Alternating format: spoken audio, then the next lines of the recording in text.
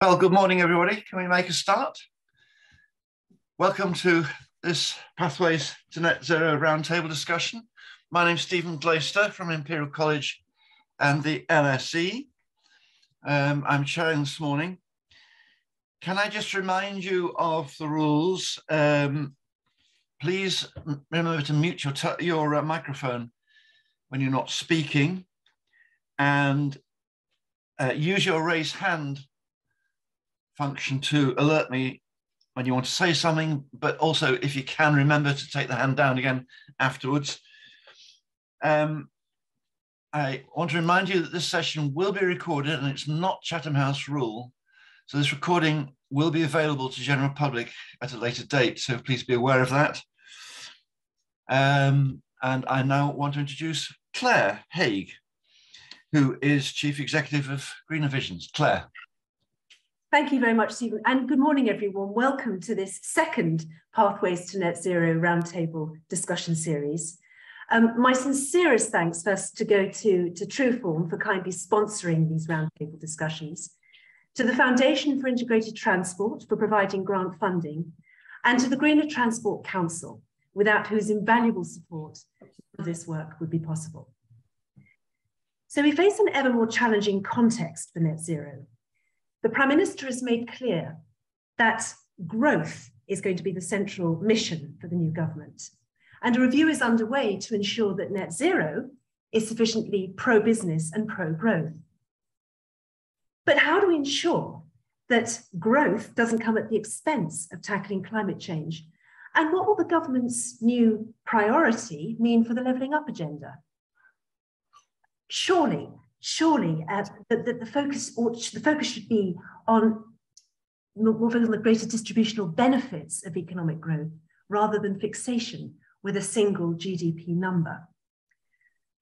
But above all, we cannot avoid any backsliding on decarbonisation.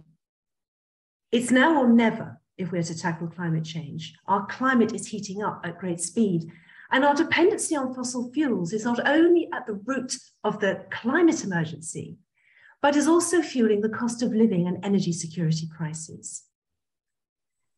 Successive UK governments have failed to grasp the nettle on energy demand reduction, and the lack of significant energy efficiency measures, despite the jaw-dropping commitment to freeze energy bills for the next 2 years at a cost of some 150 billion, is staggering. One might even say reckless in the face of warnings of possible blackouts this winter. So today we will focus on how we can develop solutions to the cost of living crisis that will accelerate the transition to net zero and enhance our energy security. You might be wondering why there is no mention of transport specifically in the discussion points for this session. Transport is, after all, the fastest growing source of global greenhouse gas emissions. However, whilst many of the solutions we will discuss are likely to include transport in some way, the key conclusion from the Pathways to Net Zero's research is that we need a whole systems transition to net zero and a paradigm shift in terms of how we think about decarbonising transport. A technology-led approach has delivered very little progress since 1990. Vehicle efficiency gains have been eroded as people have driven more and in larger vehicles. Transport is famously a derived demand, and we cannot think properly about decarbonising transport without also considering all the factors that give rise to all the passenger and freight trips that make transport the biggest polluting sector of the UK economy. The urgency of the climate crisis also requires us to look for the big policy levers that are likely to deliver the biggest emissions reductions in the shortest time possible. So how can we use pricing and the wider system of taxation, incentives and fiscal measures to accelerate the transition to net zero? Last week, the IMF called on governments around the world to develop credible and irreversible policies to achieve net zero, saying that decades of procrastination have transformed what should have been a smooth transition into what is likely to be a more challenging one. Why have we seen decades of procrastination? How can we change the thinking of decision makers? What in our own thinking needs to change? The electoral cycle presents inbuilt challenges, but short-termism is a major obstacle for achieving net zero across the board and affects the behavior of consumers, businesses, and politicians alike. So how can we move from short-term thinking to a systemic long-term approach to tackling climate change? How can we ensure that net zero is at the heart of policymaking? And how can we use energy demand reduction to deliver not only solutions to tackling the climate, but also the cost of living and energy security crises? So these are just some of the questions that we will explore today. Thank you all very much for joining, and I look forward to our discussion. Thank you. Thank you very much, Claire. Now, I should have mentioned that we have apologies from Peter Jones, who's not well. And in addition to the list that I think you will have received, we welcome Leanne Daniels, and I think Gillian Annable will be joining us at some point. I don't see she's here yet, but hopefully she'll come and join us very soon. Now, it's 6 months since the last time we did this, and quite a lot's happened since. The overall impression I took away from the sessions we had then was this feeling that the government had expressed, that government expressed lots of fine intentions, but really wasn't doing very much, and not being clear about how we were going to progress from where we were then to net zero. I asked Steve Gooding if he'd be kind enough to open up with a little bit of a overview of what's happened between then and now, and to set the stage for us. Steve. Thanks, Stephen. Well, I guess I'd be astonished if any of us on this panel or anyone on the call wasn't aware of the three really big things that have happened in that timescale that we're talking about. Of course, there was the sad death of Her Majesty the Queen and the accession of King Charles. Potentially there, the loss of quite a loud voice on the environmental campaigning front. We'll have to wait and see how that plays out. Second, of course, has been the ongoing tragedy of the war in the Ukraine, which appears, if anything, to be getting even more serious as each day ticks by, with the launch of attacks just this morning on Kyiv itself, the destruction of the bridge over the weekend. So a lot to worry about there. And of course, the ramifications of that for the supply of traditional fossil fuels, of which Russia was a major exporter, which has particularly hit countries on mainland Europe. Germany, I think in particular, has suffered on gas exports from Russia, but is having a ripart effect that's affecting us as well. I think we should also, in that context, have in our minds that the oil producing exporting countries, at the instigation, I think, of Saudi Arabia, have decided to limit oil production with the aim of pushing the barrel price up, which has rather flown in the face of what the American presidency was hoping. But all of this is combining to create a problem both of a shortage of supply and an upward pressure on price for traditional fossil fuels. And then domestically, we have, I guess we'd say two things here really, but one obviously is the accession of Liz Truss to become our Prime Minister and Kwasi Kwarteng Chancellor, and the now, I think, probably infamous mini budget that we're all still slightly reeling from and the financial markets took against. But it comes, they're taking over, comes at a time of great pressure on household budgets. So what we have is a problem with energy prices that is part of the problem that many households are facing with steep inflation and a reduction in real terms household income, which is also hitting on the debate about benefits and benefits indexation. And we have Liz Truss, whose mantra is growth, growth, growth. And she said as much at the Tory party conference, and she's very clear about it. And it's in that context, the last thing I'd say by way of background, that we know that the BEI's Secretary of State, Jacob Rees-Mogg, has appointed Chris Skidmore to chair a review looking at, and I've written it down here, a review to ensure delivering the net zero target does not place undue burdens on businesses or individuals. And that review is due to report by the end of this year. And I think what's particularly interesting for the purposes of today's conversation is that the review doesn't question the target itself, doesn't question the ambition to get to net zero, but it is very much about how can it be done in a way that supports the growth agenda, how can it be done in a way that avoids what's described here as undue or unnecessary burdens. So wherever we look at the moment, we're going to be seeing, does this support the growth agenda? If not, why are we doing it? And I said that would be the last thing, but I will add one more, which is, of course, that in that famous mini budget, we saw a government ambition to accelerate infrastructure spending, in which there were 86 road schemes, roughly half of which, just over half of which, I think it's also important to log, are safety schemes. So there is an ambition to invest. It's not just on additional capacity, but we're certainly seeing a desire for additional road capacity, and where it's going to be generated, for it to be generated quickly. And the Lower Thames Crossing and Stonehenge Tunnel were both on that list.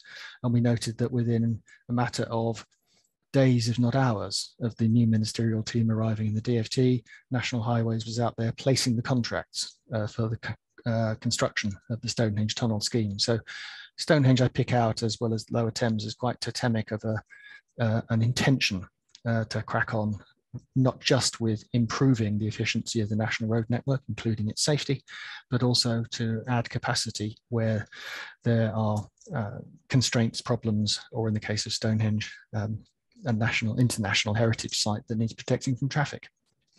That's what I would say by way of backdrop, Stephen. Thank you, that's very helpful. Is it fair to say that one sensed, just in terms of the general philosophy that the new government and its supporters have been showing, a slight turn in that, as you say, the push is for growth, and that somehow is much more important than carbon reduction, and that carbon reduction is something we can leave to another day in a way that it wasn't 6 months ago. Is that, I mean, obviously that's an expression of a view about the way people are thinking at the moment. Now, I certainly got that sense, and there was one or two slightly snide comments about, to the effect that people who are interested in the environment and so forth were enemies of growth at the moment. Is that fair or not, do you think? Well, I think I'm almost certain that you're speaking to us from the epicenter of the enemies of growth, which I think the Prime Minister described as North London folk who spend their days waiting for a cab to take them to the BBC Indeed, studios. I am in an Islington townhouse, yes. So, and I have been sent a taxi by the BBC to go into the Speak Today programme in the past, absolutely. So I think you're right. So just as the 2010 government in its early days published a document, the coalition statement, which said just inside the front cover, let's be clear, everything we do plays second fiddle to paying down the deficit. Now, two things about that. One is it was very clear, and certainly those of us who were in the transport department or in any kind of senior role meeting the new ministers, they were very clear. We are going to spend less money, and we're going to cancel some schemes and because we've got to do something about this deficit that we've inherited. Was one thing. And the other thing, of course, is that by 2015, they'd pretty much forgotten that. Now, whether that was because they felt they'd been so successful in paying it down, or whether politics and events, dear boy, had caused a change of mindset. But I think in much the same way, we heard many things from the previous Conservative administration. We heard a great deal about levelling up, for example. I don't recall hearing anything about levelling up in the last 10 days or so. Maybe it's still there, but I think it will be playing second fiddle to a generalised push for growth. And as I said, in the context of the Skidmore review, I don't think this administration is turning its back on the carbon agenda, but I don't think it's got it front and centre of its mind. Front and centre of Liz Truss's mind is, how am I going to grow the economy? Because let's be clear, if she can't grow the economy, Kwasi Kwarteng is not going to be able to balance the books. But even if we can grow the economy, that's an open question, but that's for another day. Yeah. And if I were to say, in answer to the question posed on the undue burden, well, just go and look at what the Climate Change Committee and Lord Deben had available, let's say a year ago, and that's the answer to the question. Would that be simple-minded? I mean, that was essentially the question that they addressed, I thought. Here's a net zero target. Here are the ways we can get there. And there are burdens, but we don't think they're insuperable. I mean, wasn't that what they were saying then? Well, I'd roll us back, and you and I will remember this very clearly, Stephen. I'd roll us back to the Nick Stern review, which pretty much did the same thing. And the business case for acting isn't based on will this be imposing burdens or not imposing burdens. It's, if you don't do this, the burden you face will be worse.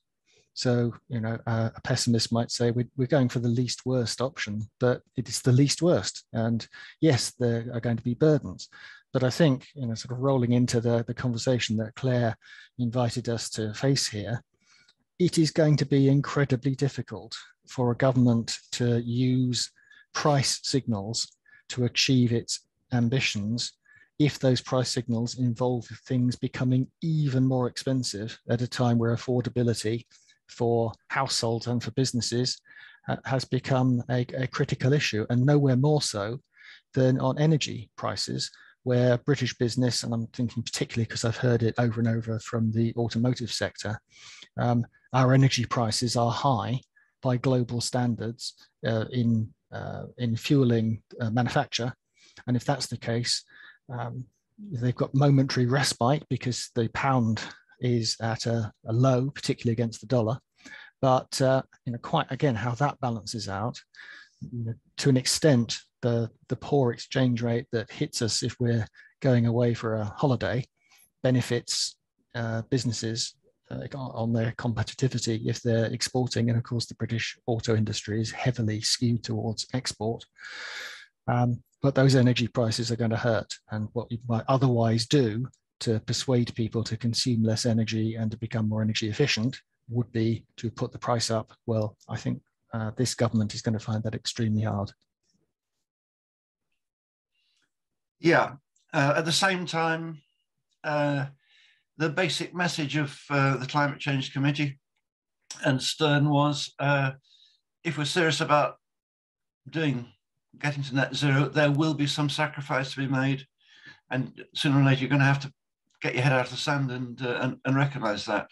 But of course, I take the point that it's not made easier by what's happened more recently.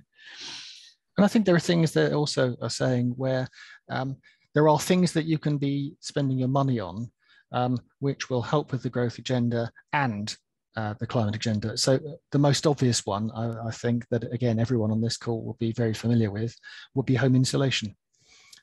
Our houses have not been very well designed and built for many, many years. If you compare how our houses are with, say, those in Scandinavia, it is inconceivable, I think, to people in Sweden and Norway and the like, that we would still be building wooden framed, not terribly good double glazed windows, houses with gas-fired heating and all of those things. There are things that can be done, and in particular, not just to think about new homes, but to think about what can be done, for example, to places gosh, plucking one from the air, where there might be long terraces of Victorian properties where there's much that can be done to make those homes better insulated, which would be a good way of pumping some money into the economy and getting some useful investment done. And I think that's helpful. And one of the things we should keep in mind throughout today's session, I think, is the extent to which the increase in the cost of energy has changed the economic viability of things like that. I mean, it's fundamentally much more worthwhile to the private individual than it was to do that kind of thing. I think a wonderful example over the weekend was the thought that the energy companies themselves are suggesting that they might pay people not to consume energy at the peak, so they don't have to burn very expensive oil at the peak. That's a wonderful example of how the price system can give incentives to completely transform people's behavior and get a much better outcome all around, it seems to me. They wouldn't have thought of that, of course, if the price of oil wasn't a lot higher. Then the other thing for me to think about throughout the piece is, should we be thinking in advance about what might happen if and when the world price of oil drops? Because it will, I'm sure. Put it this way: it's a possibility, as it always has done, as the world economy adjusts. Hopefully, the situation in Ukraine is resolved. Price of oil can drop very quickly, and that will create maybe opportunities in policy terms to, as it were, step in and do something with the margin. If you follow me, people have got used to higher prices. That gives the opportunity to step into the policy to put something in there which wasn't there before. Thank you. Any other comments on that background piece before I move on? Feel free to put your hand up. No? Okay. So Stephen, yes, I've put my hand up, Stephen. Yeah, hello. Sorry, I missed it. Go ahead, Stephen Joseph. Yes. This was following Steve's very good outline. I just wanted to, before we get into the general, into the discussion, just say what that means in practice for what our audience is for this, who we're talking to. Because actually, I mean, what Steve has been talking about is, the current government. But actually, reading any of the opinion polls, we ought now to be talking to the opposition parties. And actually, their approach to this is very different. Treasury in particular, the shadow Treasury team have a very different approach to net zero. Ed Miliband has been out there with some very clear policies. And it seems to me that rather than just looking at what the current government might be doing, we ought to be talking about the political class as a whole and what we say address to them about this. So that doesn't necessarily change the questions that we've got in front of us, but it does, I think, possibly change the nature of the discussion a bit. I don't know what you think about that, Stephen. I think, of course, that's an excellent point. And further to that, our audience has always been the thinking general public. It's all about, as it were, the broad swell of public opinion that we need to influence, as well as individual political parties, of course. Yeah, but it's a good point. Thank you. Thank you.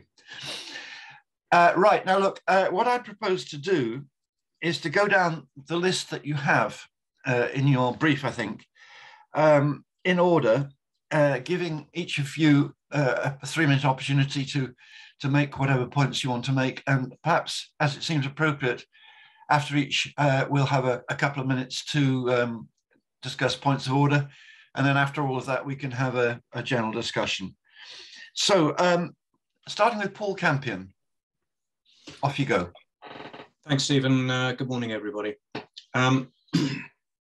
So as I was thinking about this, I was thinking we've got a scale problem here. We're constantly flipping between an existential crisis and then the need for personal action. This is an inherently political, small p, problem, because it's about the way that we change our own behaviours, but in the context of complex societies which are difficult and slow to change.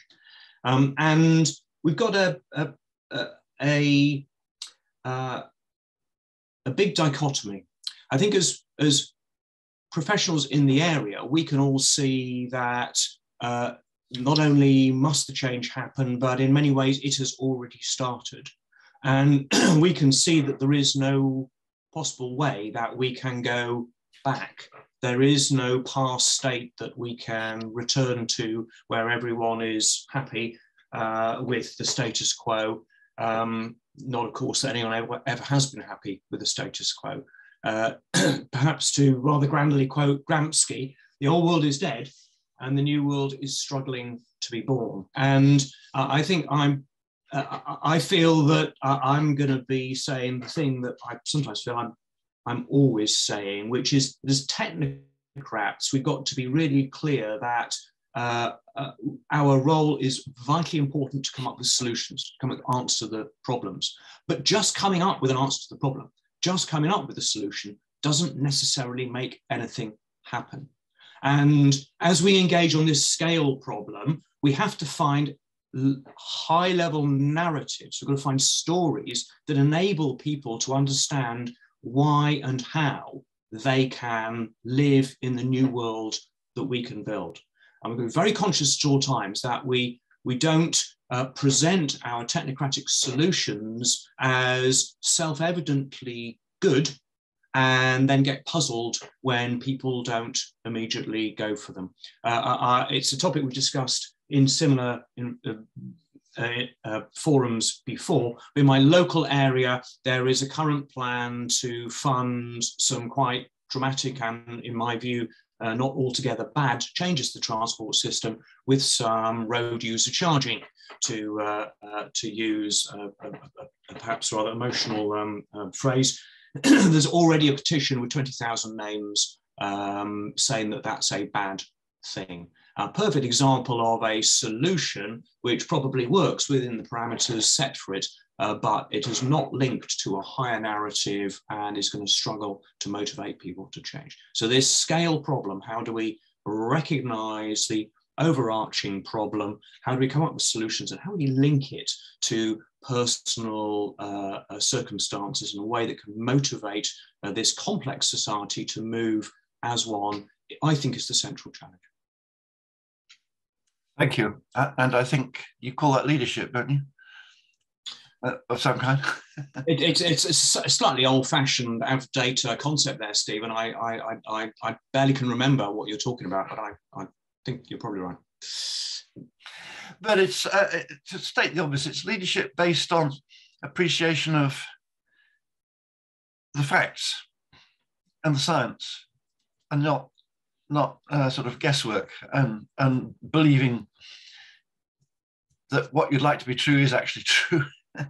Yeah. Yeah, yeah. I note in the papers today there's talk of banning the solar panels on farmland. It's a perfect example of some sort of narrative acting against not only my view, the wider priorities, but even against the narrative, the story that is currently being politically pushed. So on the one hand, we mustn't be a nanny state. On the other hand, you're not allowed to do that with your farmland because we say so. And so finding ways to connect this, again, it's a scale problem. It is the central challenge. Yeah. Thank you. No hands up, I see. So I'll move on to Philip Selwood. Okay, thanks very much, Stephen, and thanks to Steve for the excellent outline. I just wanted to throw something in which hasn't been mentioned yet, but I think is going to be absolutely central to the delivery of net zero, as opposed to the ideological discussions that we can all get endlessly fascinated by. And that's the role of the private sector, because it was interesting, Stephen Joseph was saying, who are our audience? And there's no doubt that the political class are a key audience for this agenda. But I think the reality is that it's going to be the market that is going to actually deliver this. And I think we sometimes either dive down, as Paul says, into individual behaviours, or we bang on the door of government and say, you must do more. The reality is, I would quite like to see the government do more, but in a very focused way. But I would like then to see the power of the market really being enhanced, because that's the opportunity. We've talked, and it's my sort of special subject, I guess, about energy efficiency. When you think about energy efficiency, just imagine what opportunities that already presents for the market in terms of jobs, in terms of levelling up, in terms of social cohesion, better health outcomes. I find it quite extraordinary, frankly, that in the face of all of the evidence that we know about not just domestic, but also industrial and commercial energy efficiency, that the government feels that they're not able to spend £15 million on a public education campaign, for instance, when only this morning Jan Rosano was speculating that for £15 million, that probably would return 65 times in 18 months. So there's some massive opportunities for the private sector, whether it's in energy, whether it's in transport, because at its heart, we talk about a net zero transition. This is an energy transition. And I just wanted to quote, in finishing this little piece, my favorite physicist, Robert Ayres, and he reminds us that, and I quote, the economic system looking forward is essentially a system of transforming energy resources into energy products and services. This represents the most major economic transformation in the last 200 years. And that, to me, is where we need to be really pushing. And I'm hopeful Stephen Joseph is right, that a different government, regardless of colour, has a different approach to this agenda. But whether they do or they don't, I think we absolutely have to get behind the private sector and the market in order to deliver this going forward. And I'm not saying solely that, because there are many people who have different views about it. But I think unless we can harness that to its full potential, then I think we'll be really, really struggling to make that transition in terms of actual action on the ground. So that was my sort of first interruption or provocation, Stephen. Thank you, Philip. I personally do so agree with that. We see progressively all governments seeming to think they've got to do it all themselves, and they're going to do it all by direction, when they can't. And what they can much better do, as you say, is get the incentives right and the prices right and the taxes right, and then let it sort itself out. But I so agree. Any comments on that? Okay. Next, Philip. Greg Marston. Thanks, Stephen. Well, we're already at that point where some of the things that you want to say have already been said, which is not surprising given the people on the call. But so yeah, I definitely share Stephen's view that 18 months or so we'll have a different politics, and I think actually one of the things that we desperately need to see if we're going to have the kind of scale of change that we have to have is a rebirth of the public demand for action that we had pre-COVID. There were mass demonstrations on the streets of our towns and cities, and that's kind of disappeared. And I think there are some obvious crossovers between the cost of living and decarbonisation. So finding ways of re-sparking that public debate is critical. But that's 18 months or so. We haven't got 18 months to wait. So I think we have to focus on what can be pragmatically achieved with this government in the short run. So in terms of the growth agenda, we're clearly pursuing the investments on electrification, pushing the trials of HGV technologies, the things that we know we need in the long term that might fit with the agenda of the day. Let's get on with those and get them underway. I mean, from a carbon perspective, obviously, cost of living is going to significantly impact on consumption. and that's going to push down carbon emissions. So it's not a progressive set of policies, but I suppose from a carbon perspective, it maybe buys us a little bit of breathing room that the kind of thinking in central government wouldn't create at the moment. I totally agree with Philip on the importance of businesses. If we want to be both pro-growth and tackle carbon, you know, all the businesses that I interact with have set their own target year for net zero. What do they need to change to bring this about? There's never been enough money in the public sector to resolve all of that anyway. So, you know, can local authorities work with businesses to deliver lower carbon travel to work, to access their businesses, or travel for business? You know, how can we have better partnerships between industry and the rail sector, for example? And, you know, we've still got weekday travel 6 to 7% below pre-pandemic levels. It's even more than that still in the peak, you know, despite the fact that there's a lot more traffic out there than there was 12 months ago. You know, so we haven't returned to the office, and there are still opportunities to capitalise a little bit more on those kinds of things that can still be pro-growth.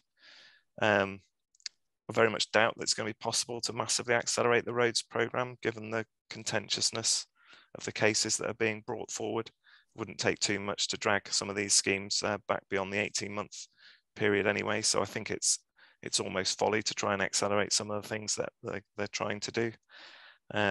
But I would like to see the DfT's feet being held to the fire on the case for investments in a world where we've got radically higher fuel prices at the moment. We've got a cost of living crisis. You know, what does that do for demand futures? And in particular, I'd like to see National Highways press. They still have no programme on addressing car occupancy levels or promoting public transport. And I think that's, you know, getting better use of the existing network is not just about putting new signs up, it's also about getting actual better use of the network.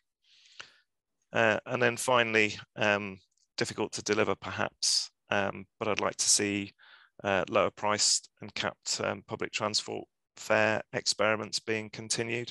I mean, how much is this really costing us? It seems to be bringing people back to bus. And that's something we need in the longer run. It addresses the cost of living crisis to some degree. So, you know, can we get the evidence out there quickly and get that supported?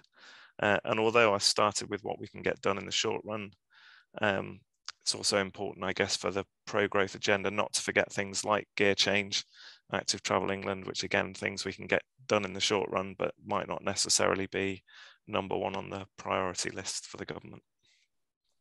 So I'll stop there. Thank you, Greg. Yeah, a couple of things there.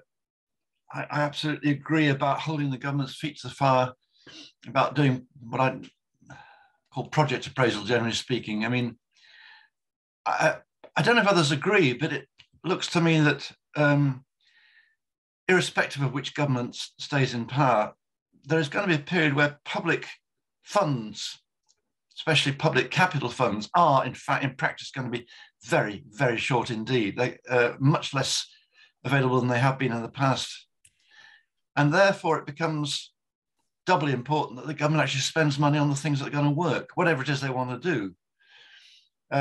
That applies to the growth agenda. The government, if they really want to stimulate growth, they have to put money into projects which will actually produce growth. And similarly on carbon reduction.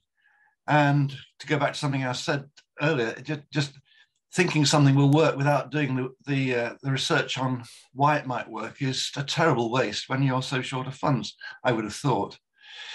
And just another reaction to what you opened up with. You said that there was a lot of public demand for action before the new government came into existence. Is that really true? I mean, there might have been a few people in the street, but if you talk about the general public, was there really a strong public demand for action on net zero? I think pre-COVID, it's easy to forget. There were big demonstrations in towns and city centres. Extinction Rebellion was bringing various things to a halt. The profile of it was really quite different to where we are now. And I think, you know, whether it's how widespread it is, you know, if you look at the polls, they all suggest that people find it important. You know, that's not the same as people being out on the street. But I think given the sorts of change that we're talking about in order to get on a net zero pathway, without creating that kind of level of public demand for change, some of the difficult policies that we might talk about doing here are just not, you know, not going to get close to being on the agenda. So, you know, I think it's an interesting time because it's a turbulent political time, and I think there is a space for a different kind of demand from the public on this. Whether that comes about or not, I don't know. And as part of our mission, presumably, to try and inform the public a bit more and to get them to take the whole subject more seriously and get fired up about it. Yeah, yeah. Now, do feel free to raise a hand if you want to come in. Otherwise, I'm going to move on to Lauren Palmer. Thank you. Yeah, and I think just coming back on that point, I think public support for pursuing net zero is still high.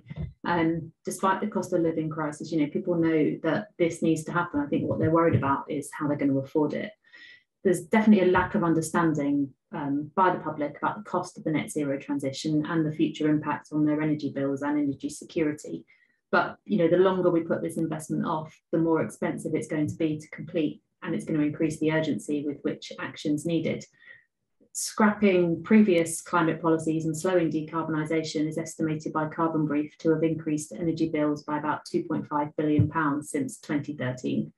And I think mixed messages on the direction of travel also impact on private sector investor confidence as well in net zero.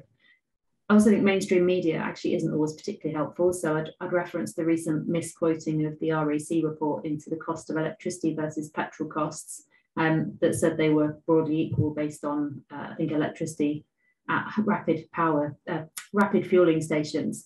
And that led to a drop in electric car advert views on Auto Trader of about 20%. Decarbonisation is a really complex case to make to the public. There's definitely still an upfront cost gap in transport and in other sectors such as energy efficiency, retrofitting. But, you know, we know that electric vehicles have got lower fuel costs still, despite recent rises, and energy efficient homes will cost less to heat.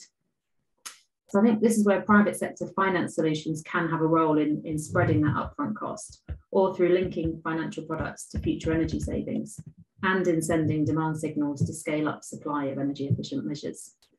Some of those practical solutions already exist. So salary sacrifice for electric vehicles, for example, is an affordable way for company employees to access an EV, but government benefit in kind rates are now only out till 2025. So any employer looking to provide a 4-year car lease to their employees can't guarantee how much it will cost either them or their employee in tax and national insurance after the first 2 years, which creates nervousness.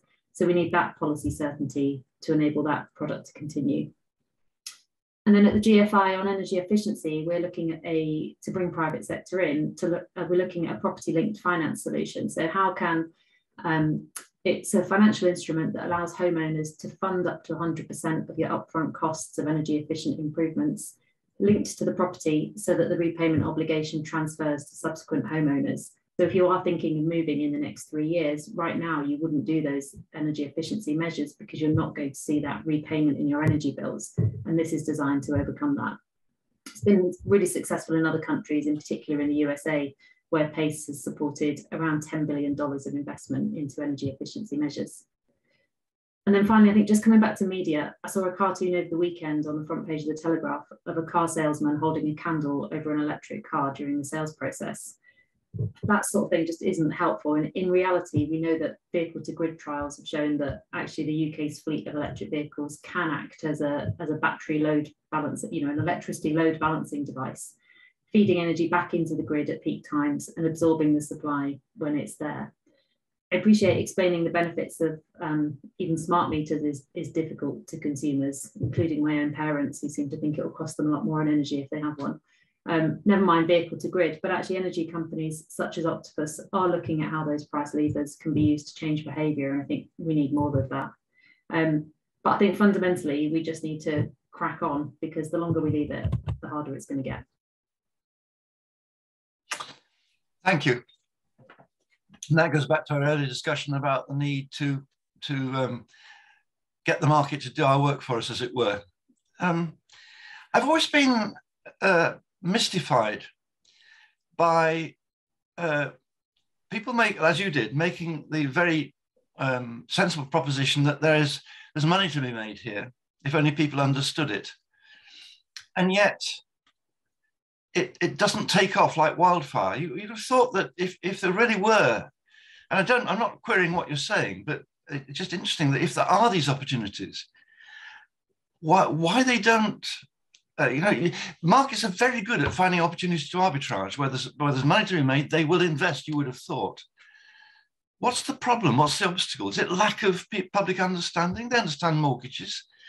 They respond quickly to changes in interest rates in mortgages, as we saw.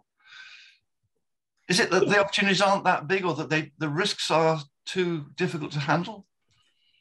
I think it's a mix of things. I think there's a lack of understanding, I think, about what some of these things are. So fundamentally, there's still misunderstandings about electric vehicles and how much they do cost and what that looks like over the life and how long they'll last. I think on energy efficiency, again, is the demand there at the moment from consumers? Not sure, because do they really understand what they need to do? So I think it's a bit of a mix, but the money's there. And when we talk to investors, these are transport and homes, the two sectors that they're really, really keen to put their money into. In some instances, there's just not the pipeline of projects or customers for them to actually provide those products to. Or the products aren't quite there that exist, but the money is there. Meaning that there are people willing to invest and genuinely take the risks involved. I think at the moment it's perhaps they're not quite prepared to take the risks. Yeah. So that's when we're saying, well, how can we use public money more smartly to de-risk that private sector investment? So could government grants be used as guarantees rather than grants, for example, to crowd in that investment? So that's interesting. It's oiling the wheels, as it were. The wheels are there, but you need some oil. And what's your view of the state of play with the UK Infrastructure Bank, which I understood, in as far as I did understand it, to be very much along those lines, that the government, previous government now, we're going to put a significant amount of capital available to be lent, mainly to local authorities and others, but it is a lending operation to be repaid with some kind of a return like the World Bank. But I haven't heard much from them. No, they're still resourcing up, I think, in terms of their banking team. So they're starting to make investments. I was at a conference last week, and they said for public sector, they're going to be lending to local authorities at gilt plus 60 bits, I think, as a replacement or alternative to the Public Works Loan Board. They've also got, so I think they've got 10 billion of lending and 12 billion of guarantees, or the other way around. They are still working out what that guarantee looks like and what their remit is. So I think we'll see more. They haven't yet employed all their banking teams, but they're scaling up rapidly. Thank you. Helpful. Stephen, right. Sorry, Stephen, yes. just wanted to come in quickly, if I may. Yes. Sorry, just on your question about, so is the demand there? Are the jobs there? I mean, I think we've really got to start to call this out. Why is it that Germany, Italy with super bonus, US with PACE, France with FAIR, all schemes that are actually delivering massive infrastructure development and investment, mainly led by the private sector, but stimulated by the public sector?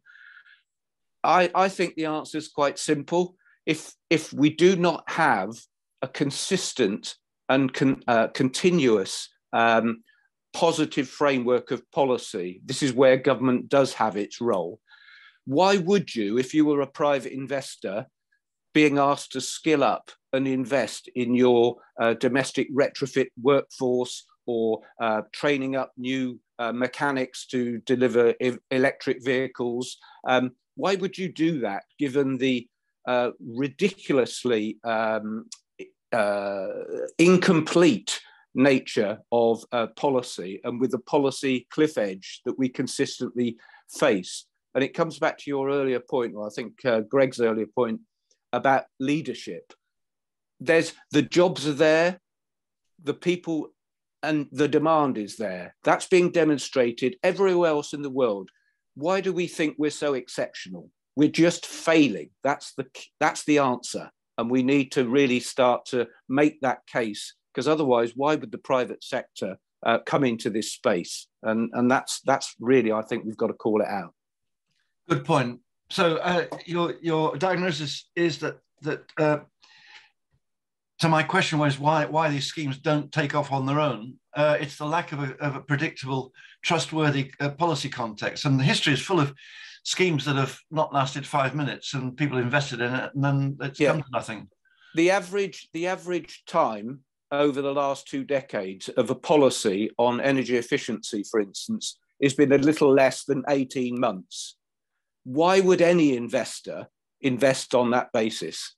You've got to have a policy, probably led, as you say, by the investment bank, that's talking about 5 or 10-year programs in order for, because there's a complete misalignment between the investment cycle of business and government policy. And until we can get a better alignment, and I mean alignment in terms of time taken, if it takes you 5 years to invest up in some of these areas, and we haven't even touched on renewables, why do you think renewables has been so successful? Because basically they've had that certainty. They've not had that cliff edge policy. And on decarbonised transport and energy efficiency, it's absolutely, as Steve was saying earlier, Steve Gooding, absolutely been bedeviled really since 2010. Thank you. That's an excellent point. And I would make the similar point about our policies on infrastructure investment generally. I mean, whatever you think the right scheme should be, it's never the same package more than a year or two. Okay, thank you. We'll log that one. Now, who is next? Tony Duckenfield.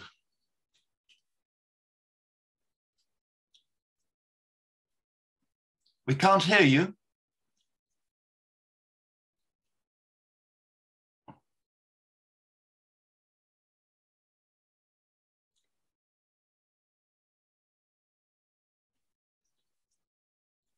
No, Tony. I'm going to move on and come back to you and give Andrea Lee her chance, and then we'll come back to you next while you sort out your sound.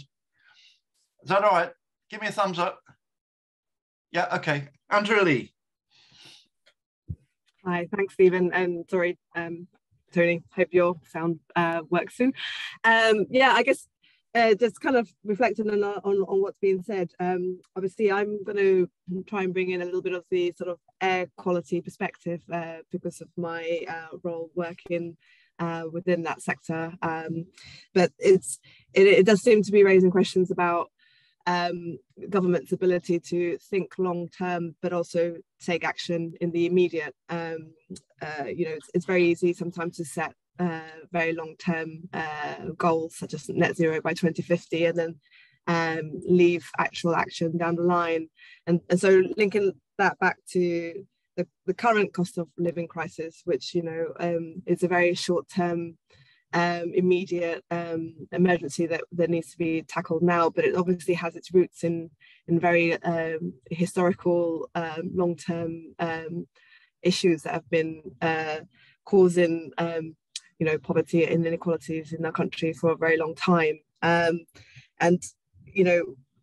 I think reflecting back on air pollution, we definitely see it as both a cause and a symptom of this of existing social and health inequalities.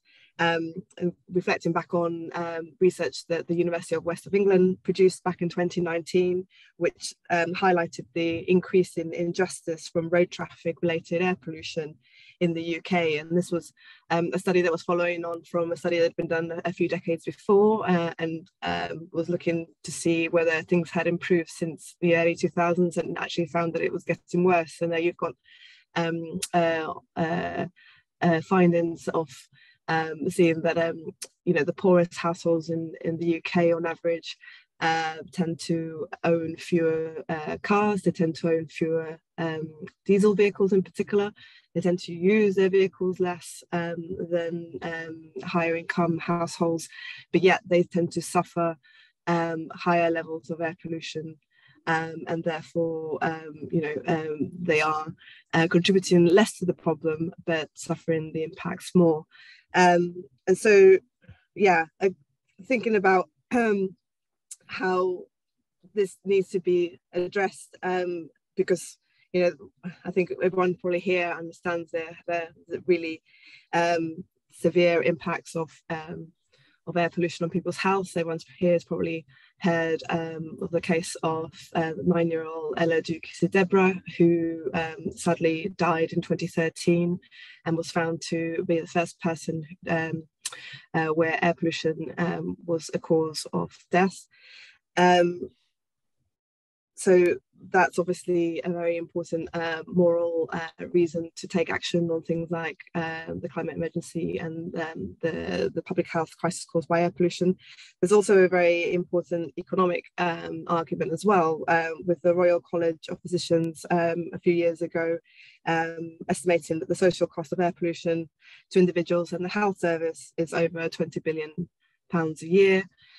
More recently, in 2019, CBI Economics calculated that 3 million working days are lost every year to air pollution through ill health. But on the flip side, they've also calculated that a 1.6 billion annual economic benefit to the UK could be realised by meeting much stricter World Health Organization guidelines. So, I guess a lot of people have raised the issue of if the need for a narrative, and also questioning why governments aren't thinking about providing a more long-term context for all the policies that we know need to be implemented. But it raises the question of that not acting to tackle these sort of public health emergencies caused by air pollution, and the climate emergency does keep us in this vicious cycle where some of the root causes of these socioeconomic inequalities and poverty that really will hinder our ability to grow. If people can't go to work because they're sick, then how are you going to have a growth agenda? If the NHS keeps having such a big burden on it from things like air pollution and other public health issues, that's going to be an economic burden on society, and the government has to pay for that somehow. So, I think if as part of this sort of push for growth, we're not addressing some of these root causes that keep dragging us down, then are we really going to be able to have the growth that the government at the moment is talking about? And just lastly, I guess, just to summarise, quoting one of the many parents that we've talked to over the years who are really worried about how air pollution is affecting their health. Rudy, whose son suffers with asthma, and it's triggered by a lot of it by road traffic pollution, once told us a sort of analogy that she'd heard, whereby if you have a sick goldfish in a fishbowl full of dirty water, you don't just give that fish medicine to make it feel better, but you clean the water that it's in. And I think that's the sort of the policy context that we have to give for the sort of the long-term goals, but also take that action in the immediate as well. Thank you. Now, you're concerned with air quality and health. We're concerned with carbon reduction and net zero. I can imagine there are many fields, many examples where those two things do not conflict. But are there examples you're aware of where there is a flat contradiction between a concern with those two different things? Yeah, I mean, we saw it very clearly with the push for diesel in the late 2000s and 2010s, and we've hopefully, some of us have learned a lesson from that. There's certainly other areas such as in domestic heating with biomass and wood burning, where we're seeing issues with that. I mean, I think there's increasing suggestion from the climate change side that biomass is actually not great. for net zero, but I think that the jury's still out. Certainly from an air quality perspective, it's just going to add to the level of particulate matter in the air and cause a lot of problems. So that's why, yeah, I think that there's a definite need to be addressing both these problems in together very much more comprehensively, and there's also opportunities. I think we see that that those a lot of people who aren't interested in climate change for whatever reason will understand the importance of protecting public health or the health of their families much more, and will be much more motivated by that, and can kind of see it. Everybody knows someone that has asthma, everyone knows someone that has heart condition, people will know someone maybe that suffered a stroke, and these are all health impacts that are linked to air pollution. And so I think it's a way of making it more tangible and more real, and bringing those health impacts that are and those societal impacts that are going to happen as well, or are happening from climate change and climate emergency, more stronger and more real for people to demand and expect action. Thank you. Good. And we note Steve Gooding's point that half the road schemes around Lee in the current plan are actually road safety schemes rather than anything else. So that's a similar sort of point, similar field. Tony Duckenfield, are you with us? I might. Can you hear me now? I can. Yes, we can hear you. Good. Go ahead. Fantastic. Well, yes, the IT have been doing pretty well up to that point, hasn't it? So I'd just like to give a bit of context, which is that back in the day, I was very involved with London congestion charging, and I was responsible for assessing the economic impacts of London congestion charging. And so, there's quite a lot of learning from that in terms of both successes for that and also the difficulties of introducing something like that, because as we know, nothing much else happened along those lines since then, and we're still not much closer. So partly because of that, I developed a solution for climate change, or partial solution at least, a general climate levy. So yes, using price to try and encourage people or get people to switch, reduce their carbon use. Greg might remember this idea, and use the sort of collect the revenue and use it for mitigation purposes. I realised fairly quickly that that's not going to happen anytime soon, and certainly not in the next couple of years. We're probably talking about 10 years off where anything like that can realistically be introduced, and we just can't wait that long.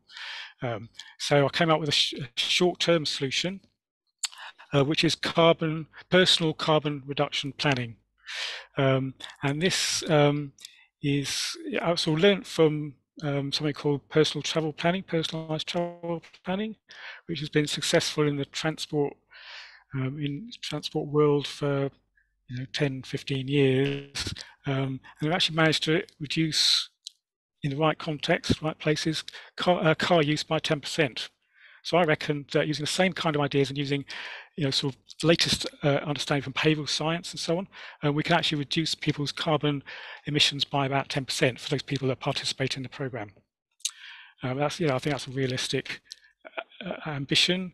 It's not as much as we need, but at least it's something, and it's a lot better than we're looking at the moment. So a couple of positive things are that I think 83%, latest ONS survey, 83% of people are worried about climate change. So it doesn't mean to say they're doing anything about it, but it means if you approach them, they're probably receptive to at least listening to you. As the point about air quality, actually, there's other reasons for wanting to reduce your carbon emissions: improved air quality, improved health, reducing your energy costs. There's lots of different reasons why you'd be interested in participating in this program. One other thing we've not mentioned at all is food, actually. So food is a big carbon generator. So that's another area where people can relatively easily make changes to their lifestyle. And another positive thing actually is that over 300 local authorities have declared a climate emergency. And there seems to be a bit of a disconnect between local authorities and central government. But a lot of local authorities are really interested in doing something, but to be honest, don't really know what to do and have really struggled to do anything. So this is an opportunity for local authorities to get involved and actually do something. And then we've talked about the private sector. So companies can also take part in this programme. And again, thinking back to when we were doing personalised travel planning, company travel plans were a big thing, and companies are interested in the welfare of their employees and the happiness of their employees, so that's helpful for them. And also just the travel to work is, of course, a specific thing where some help getting people to reduce their carbon is useful. Yeah, so I can say a bit more about how that works, but that's the basic idea, is that there's a solution here, a short-term solution, which can help. A lot of the other things we're talking about, policies, technology, they're all going to take some time. So we need to do something now, and this is something that can happen, well, pretty well now. Thank you. You very helpfully introduced a new thought there. That is the idea of carbon allowances in some form, that rather than trying to control things through price, which is my personal go-to solution, you somehow allow people to have a ration of carbon. And by the way, I think the trick is that needs to go across the piece, not just a transport carbon, but a carbon allowance. So that would catch their consumption of carbon in space heating and all the other ways. So the part of the idea of the general climate levy was a carbon allowance, but so personal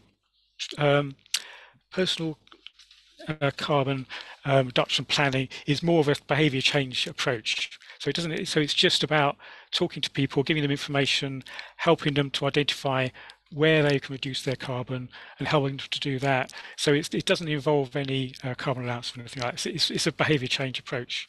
Fair enough. Really, but there is a harder version of that, which says... There is indeed, yeah. I was just thinking that in terms of a long-term plan, what we need is things that are happening in the short, immediate, in the medium and the long term. So that whole overall strategy is what we need, is thinking about those different time frames.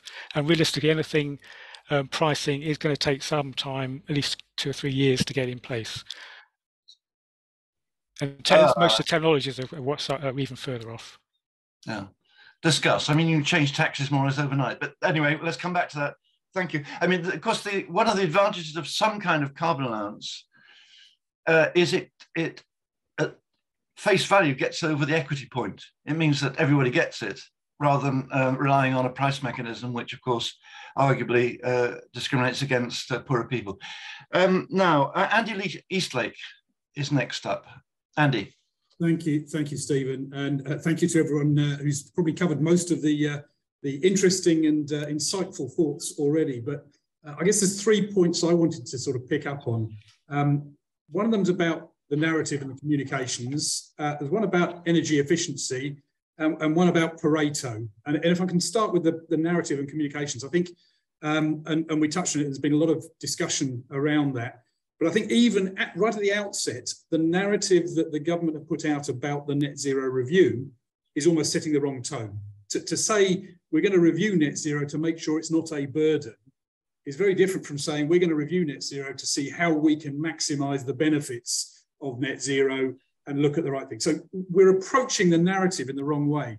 I think in the same way, and touching on some of the points on air quality, that the constant battle between central government and local government about clean air zones and whether you should or shouldn't have a charging one and these sort of things, that narrative, I think, has been quite polluting. I think we've really got to change the way we articulate these things. If we have got a long-term net zero strategy, let's talk about it in the positive sense and the opportunities, rather than immediately within this government sort of questioning it and sowing those seeds of questioning net zero.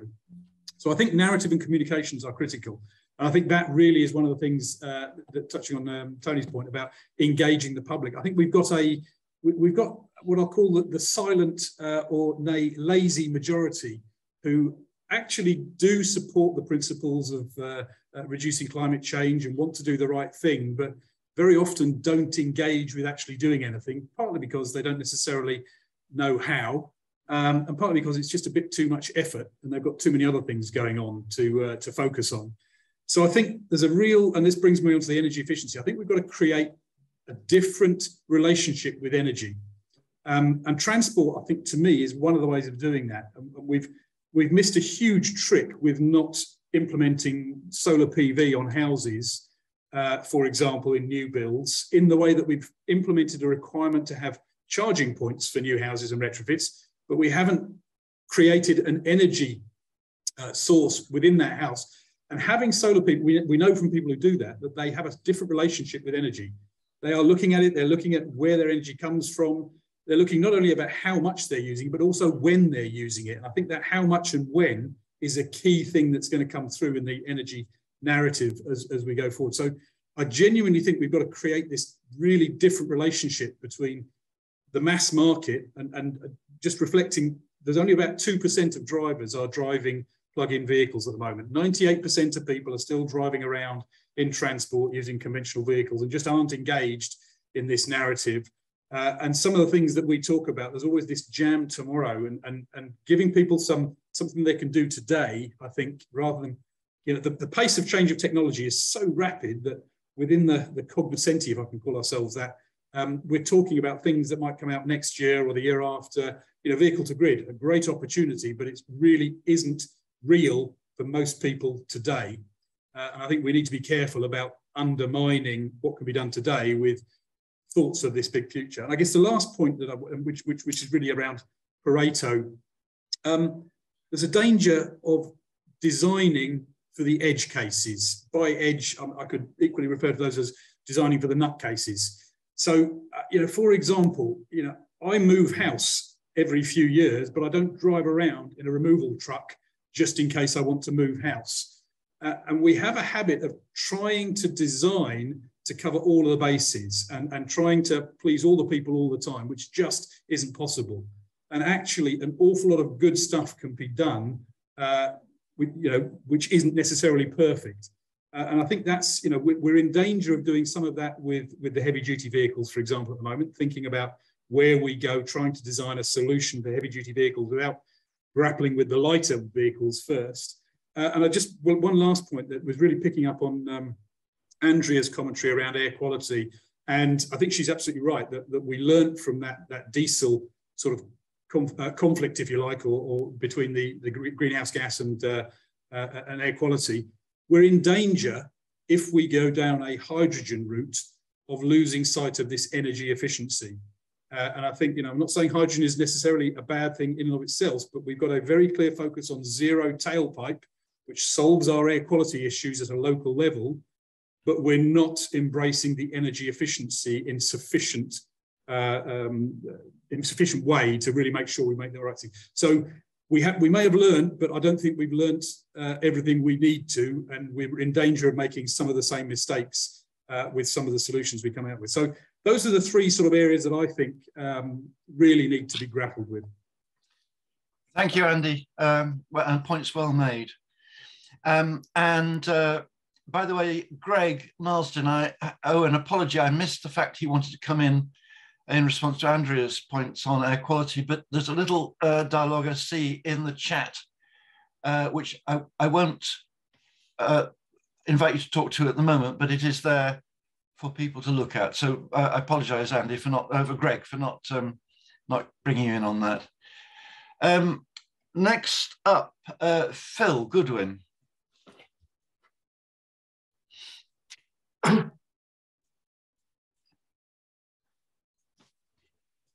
Yes. Am I live? You are. Yeah, good. Thanks. It seems to me the trouble is that the UK economy now has 5 simultaneous structural crises to contend with. Climate and Brexit and COVID and energy, of course.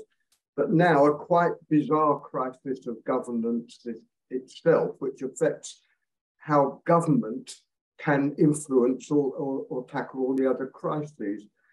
And also, I think, affects how much one should treat government statements as constraints, especially on timing. On climate, I guess we'd all say that net zero by 2050 is not a sufficient target. Targets for 2030 are decisive, and therefore so is the trajectory to 2025. And every year that passes, the short run becomes more important, not less. Even before the current crises, we in transport were not on a trajectory consistent with climate policy. That had already been accepted explicitly by both DfT and the Climate Change Committee, but they haven't yet agreed how far away we are from that target, partly because the DfT has declined to actually publish the figures underpinning their desired trajectory. The decarbonisation strategy, however, as published, certainly envisaged moving closer to the necessary path, which was positive, and the signals we are getting from this month's government would take us further away from the necessary trajectory. Doubling down on the road programme, I think, does not make sense, because the credibility of the actual case for the programmed road projects in RIS2 or RIS3 is put in doubt both by the success of decarbonisation, which will involve road traffic reductions, not growth, and also by the failure of decarbonisation, which at a global level would mean fundamental changes in the physical and economic geography so profound that they would make nonsense of all current transport plans.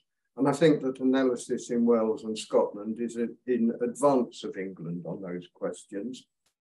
A large part of the current road programme will increase carbon and has a very poor economic value for money, and is a prime target for better use of the funds at times of emergency, not a priority for safeguarding. Not all schemes labelled safety are the most effective ways of improving safety. Now, is there a silver lining to this?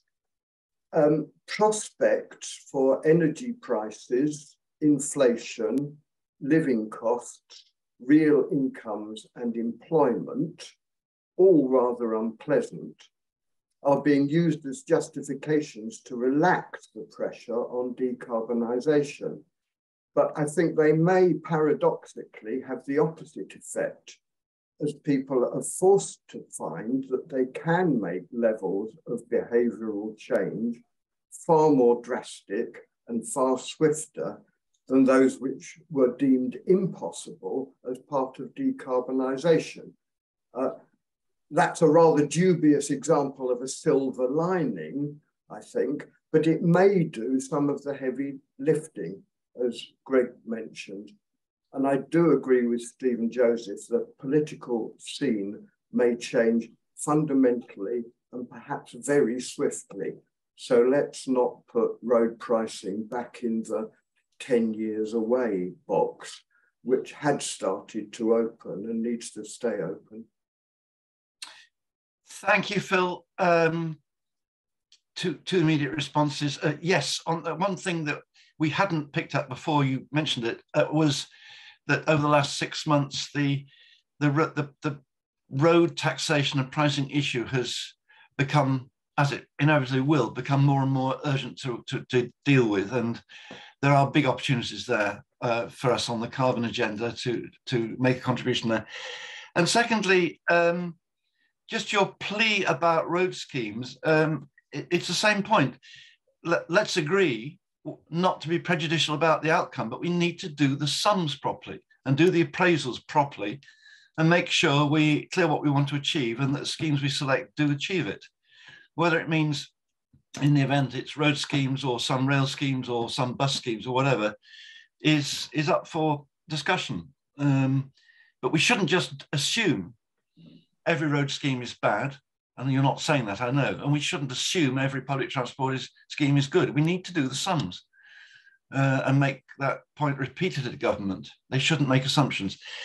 Any other comments? I need to actually push the discussion along just in terms of time. Okay, I'll go to Chris Todd. Thanks, Stephen. I think just picking up on that last point, I mean, I've got about 4 points I'd briefly like to just cover, some of which have been touched on by other speakers, understandably, given the breadth and depth of knowledge already gone ahead of me.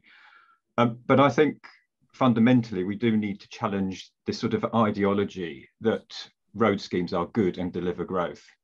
I think people are being allowed, politicians are being allowed to get away with just saying that without any evidence to back up the justification. And I saw on Twitter the last few days, that's Andy Street welcoming a road scheme, and people saying, well, where's the proof? You know, you're just saying these things are going to deliver growth and green growth, but where's the proof? You can't be allowed to get away with it. And I think we need to be challenging that it is an ideology, really. I mean, I take the point that not all road schemes necessarily are bad, and we might need some road schemes, but the sort of unspoken, inverted commas, truth behind these politicians' words are that roads are good and they are green and they will deliver growth. Whereas we've already heard they're not necessarily the most effective way, and they're not a very efficient way of using public funds to deliver that growth. And then conversely, I think we also need to be sort of saying how and where we can deliver growth in a much more efficient way. So which schemes, which types of proposals will do that? I'm slightly reticent about the use of, you know, we use appraisals to make the case for a good scheme or a bad scheme, because I know in Wales, for example, they're a bit more reticent about appraisals because appraisals have been set up to deliver road schemes effectively. That's what the outcomes always seem to deliver. And actually more important is, what is the vision that you want to achieve? We hear a lot amongst certainly a lot of the regional and sometimes the local planning authorities about vision and validating. We're moving towards a new approach of visioning and validating what we want to see happen, rather than predict and provide. Yet once they've announced that headline and made a few good words, they go straight back into the predict and provide approach. So I think we need to think more about what do we actually need to and want to see, and be slightly skeptical about some of the appraisal processes, because a lot of them are based on small time savings, which I think a lot of people would find they wouldn't notice them if they didn't happen. I mean, 10, 15, 20 minutes, half an hour, yes. But when you're talking like 30 seconds, 2 minutes, whatever, I think in a longish journey, those sorts of time savings are just lost in the noise. Yet they account for quite significant sums of money which justify a particular scheme.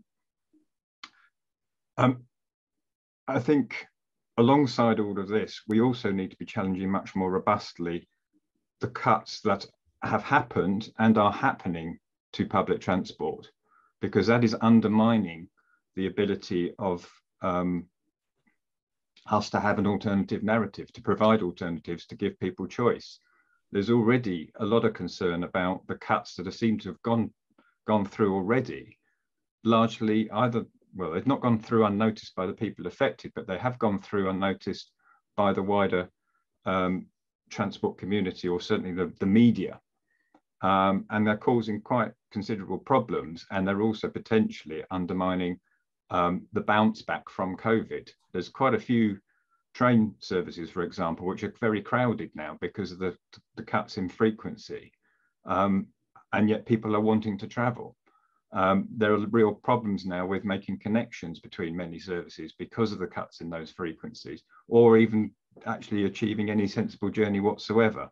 And for the sounds of it, more of that's coming down the line in terms of buses. And the fourth point I just wanted to flag up was about, I think there needs to be a change in approach to how we access services or consider ownership. It's a bit like, I suppose, the housing market. Do you have to own a home, or do you need to rent a home? What's the more important thing? And I think some of that is starting to happen in terms of transport, but do we actually need to own everything that we travel by? We don't own a train, for example, personally. We don't own a bus. Do we need to own a car? And I think that is quite an important thing to be talking about, because if we swap out all of our existing petrol and diesel cars for electric vehicles, we're going to be in many of the same problems as we're facing now, maybe with slightly cleaner air. But that's going to require a huge investment in energy infrastructure upgrades, which is going to place a huge burden on the public purse. And that was something that was flagged up by the Climate Change Committee, for example. Equally, if we're talking about decarbonisation, a lot of the manufacturing processes for these new vehicles at this moment in time are going to be heavily carbonised. So we're actually creating quite a huge carbon burden there as well.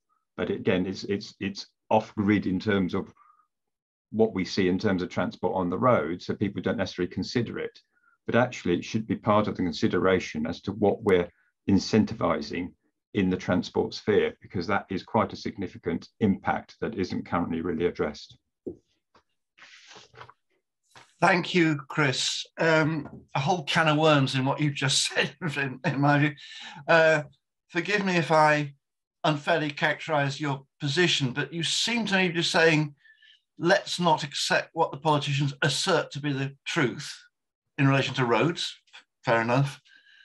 But then you're saying you don't like the evidence such as it is, and you seem to assert you know what the real answer is. We've got a problem with that line of argument, it seems to me. Let's come back to it if we've got time, but we have to agree what we recognise as evidence for these propositions and what we don't. And if we don't think there's no evidence for anything, we're in real trouble. Anyway, let's go on for the moment. We've got now, thankfully, somebody who can speak about logistics and freight, which we always don't do enough on. Ian Wainwright. Thank you, Stephen. Yeah, so very much from freight and logistics, but from my background, very much sort of last mile stuff, which is where I'm focused on. But there's a lack of understanding in the policies that we've had recently for actually understanding how freight works as a system, sort of end to end. So the Future of Freight plan talked about net zero, and it talked about energy, which I think is important, as Andy mentioned.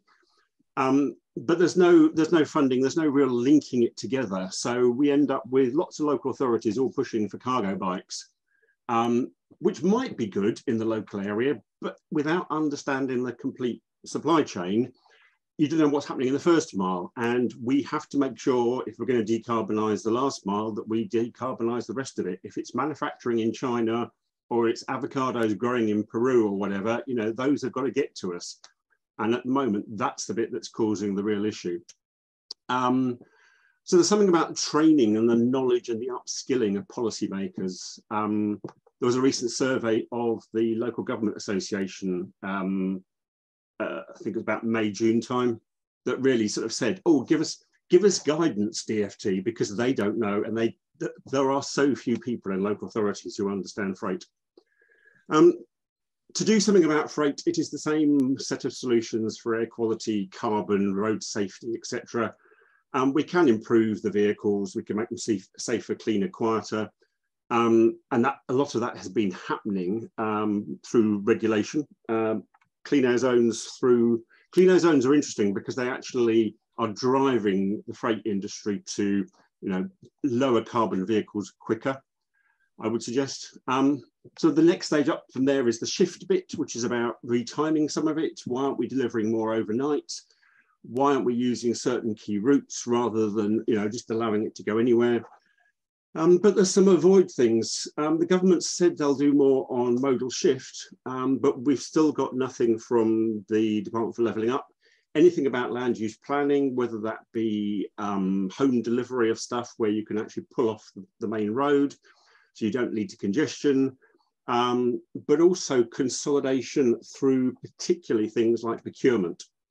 Public sector procurement is a huge amount of GDP. We've got businesses who have got things like the sustainable disclosure requirements that were updated last year. Whether they're actually doing any good or not, I don't know, but those elements are important. But there's also something probably about sort of the taxation that's still not been solved between online and the high street, which is forcing people to, forcing them easier. If we, as humans, we like things easy, so we all order stuff online, but every time we order it, it's breaking down into smaller and smaller consignments. And effectively, the smaller the consignment and the quicker we want it, or the quicker it's delivered to us, the higher the carbon intensity. And there's sort of research on that. And people have sort of said, oh, well, a lot of the instant stuff will disappear with the cost of living crisis and stuff. We know that families with lower incomes tend to end up buying more things like McDonald's rather than cooking from fresh. You know, the economics and what we would like to happen doesn't always occur. So I think we need to have a bit more of an honest conversation. We certainly need to look and see how the hell we get rid of free delivery, because free delivery does not exist, however much we like it when it pops up when we order something. We need to do something about the procurement and that sort of working with others.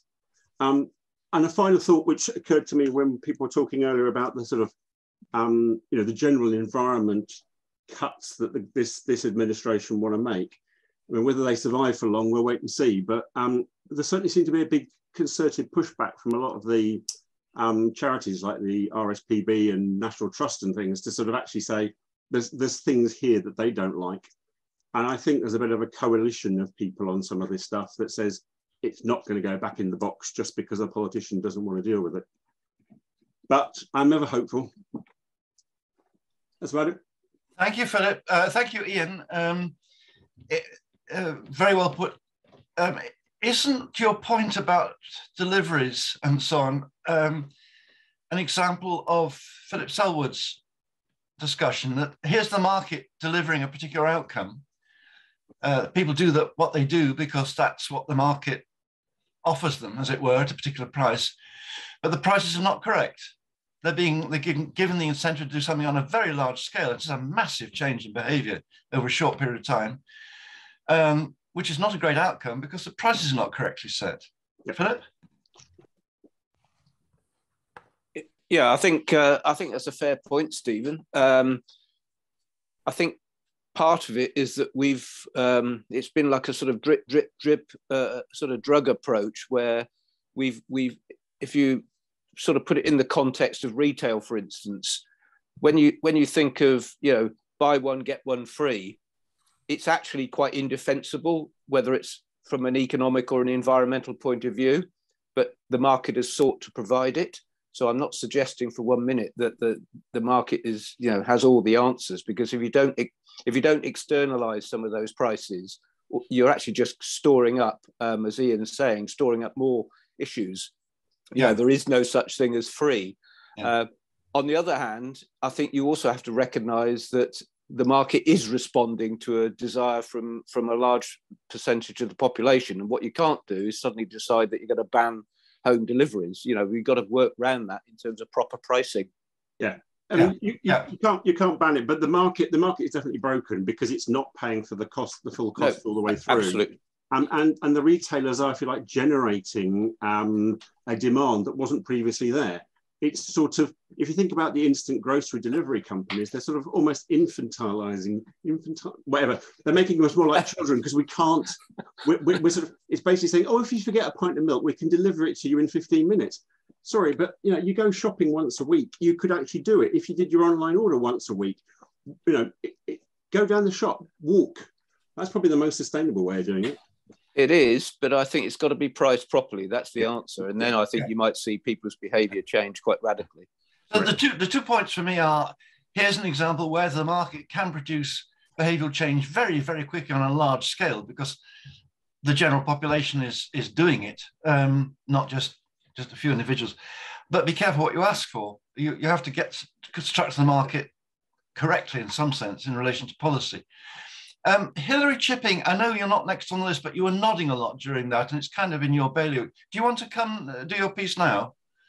Yeah, thank you. I mean, there's been so much interesting discussion that it's difficult to know where to start, and I'm particularly interested in logistics because the part of the country that my local enterprise partnership covers, the South East Midlands, it is the heart of logistics, and we do talk a lot to the logistics companies. But the few points that I wanted to make, first of all, there's been a number of points made about this call for evidence from the government, which again, as a local enterprise partnership, we're talking to businesses, getting direct feedback on what they have to say. And it's interesting that you talked about the narrative, because if you actually look at the questions, they're actually much more interesting than that sort of narrative about, you know, what's getting in the way of net zero, because it's the very first question is, how does net zero enable us to meet our economic growth target of 2.5% a year? And in terms of the questions for businesses, it's about what opportunities does net zero offer you as a business. So I think there will be some quite interesting evidence coming out of that. But the point that I wanted to make about, I think it's really important to focus on small and medium-sized businesses, because they do make up a very high proportion of businesses across the whole country. And we did a survey recently, and one of the questions was about businesses wanting to become more environmentally friendly. 46% of businesses said yes, they had the intention to become environmentally friendly, but only 11% of them had a target to achieve that, and only 4% of them had set a deadline to that commitment. And I think what we're finding is that people are looking for practical solutions. I think there is an intent there, and so one of the sort of very small measures that we've put in place is we've used some funding from government, the Community Renewal Fund, to set up a green recovery and investment plan, which means that businesses can just apply for, first of all, support. So we put small businesses in touch with experts to actually set up a plan for how they can move towards net zero, and then we give small grants so they can actually do some of the practical things that have come out of that plan to help them to move in that direction. I think sometimes, I mean, a number of people have said you need some sort of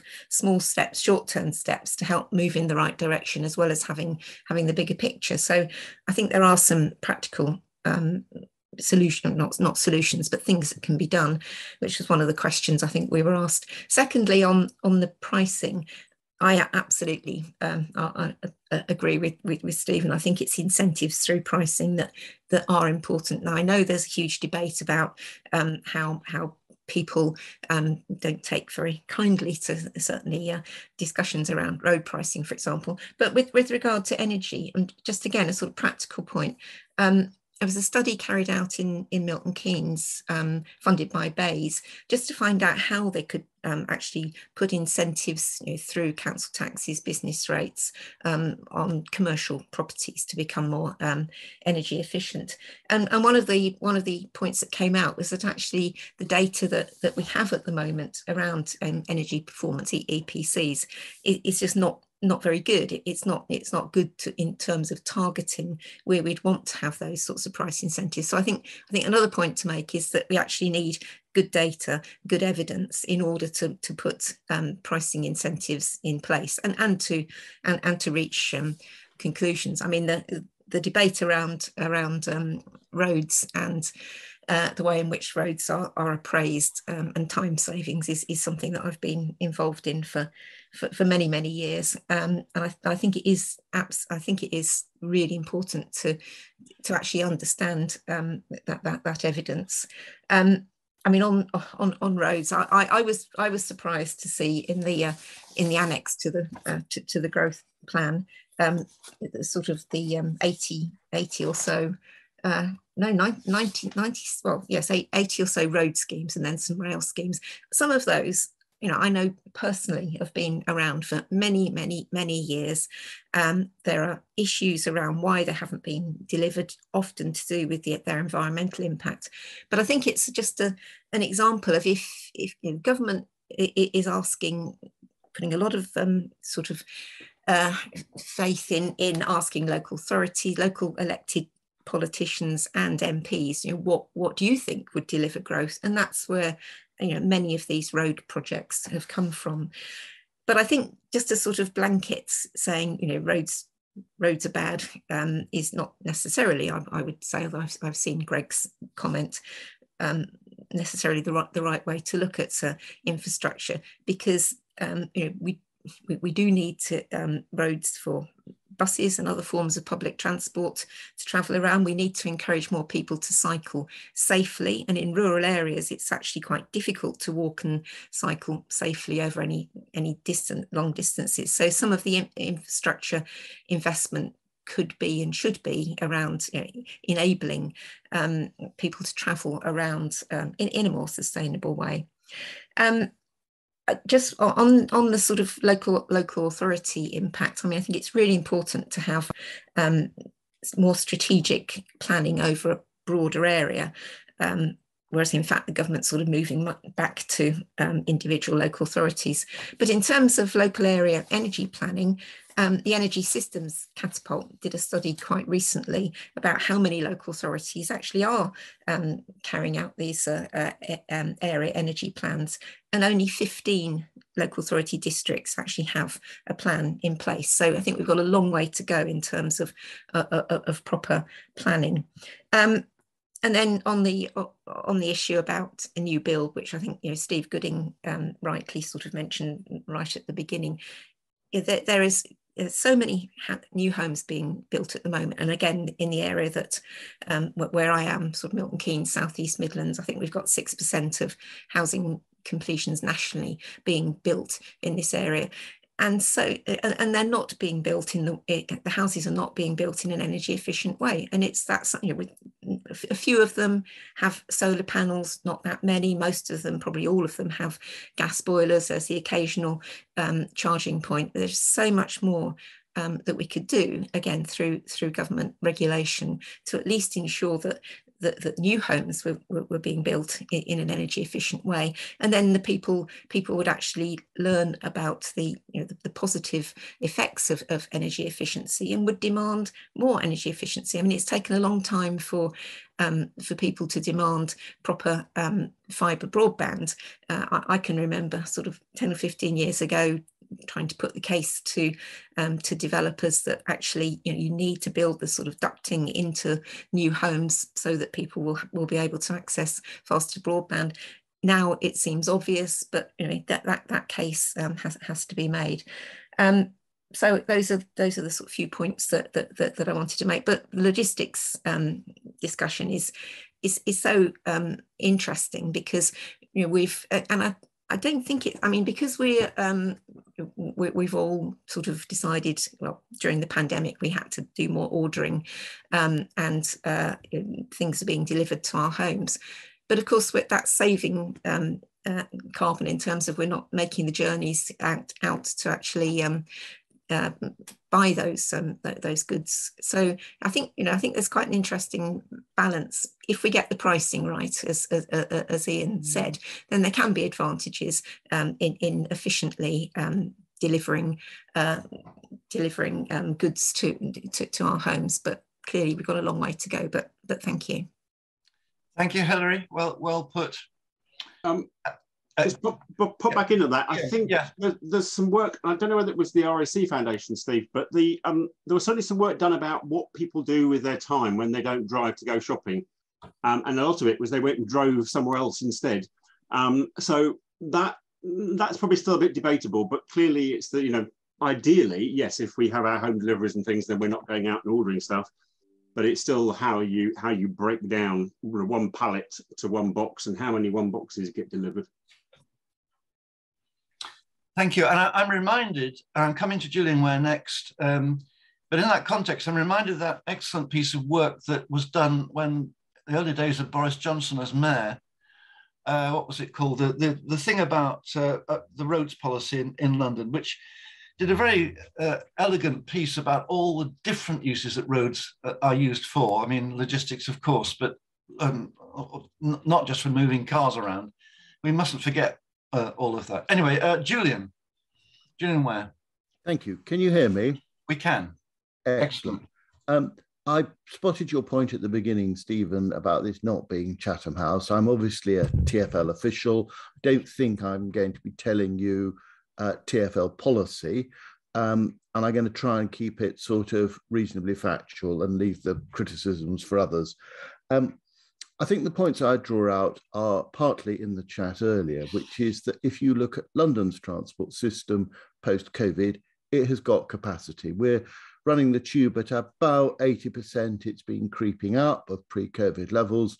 And we've actually added, you know, the Elizabeth line and one or two other bits and pieces. So there's a bit more capacity than there was before. That's going with a very significant sort of squeeze on the resources available. And that will make expansions of sort of heavy public transport difficult.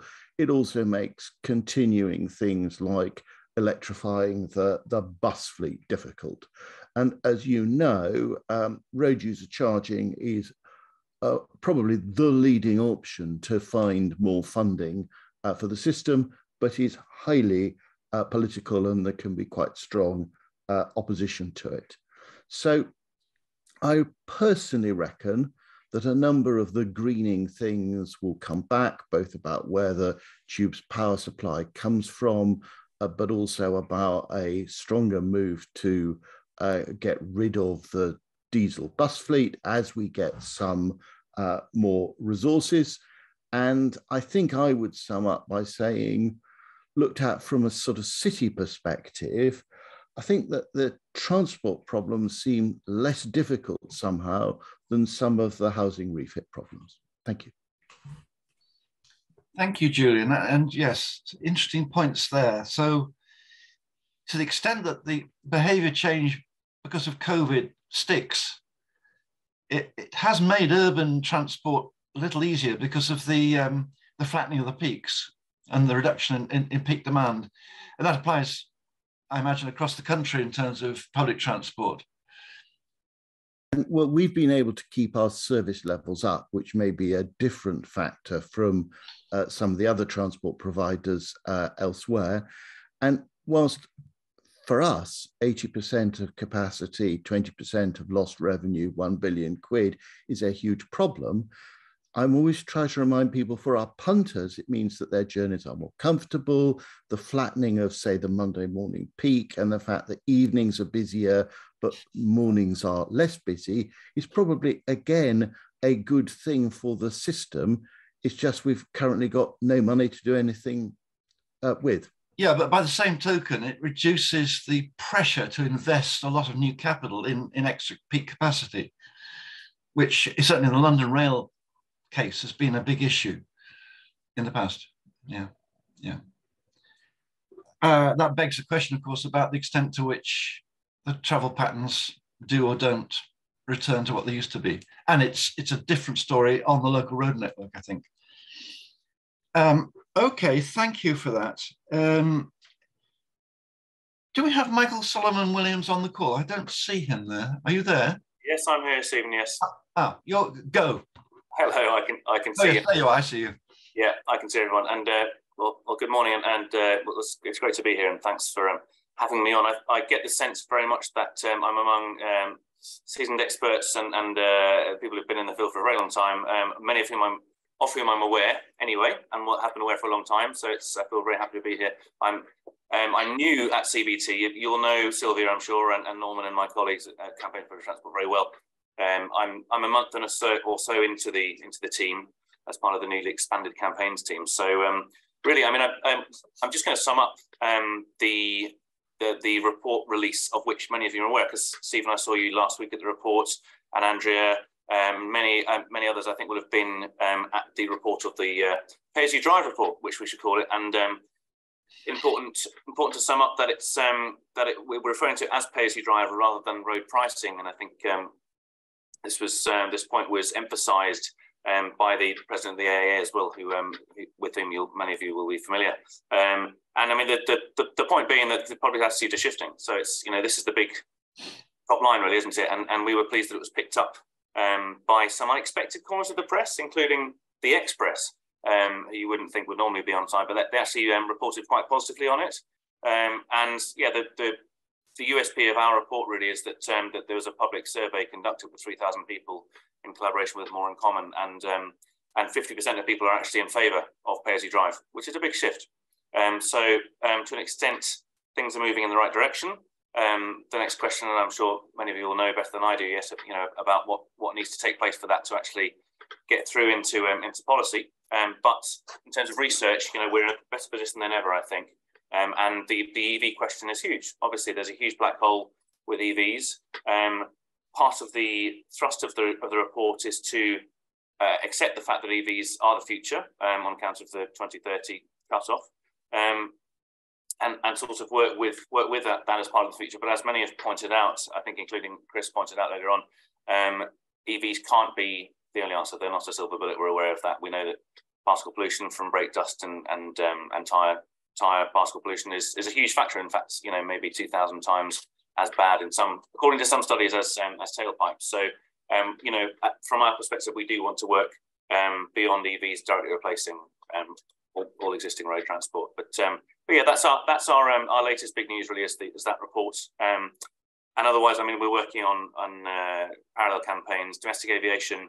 There was reference, I can't remember who was, if it was Greg perhaps, who was talking earlier on about the 2050, 2025 sort of target dates, and 2050 being, we're transport having been behind the curve to an extent.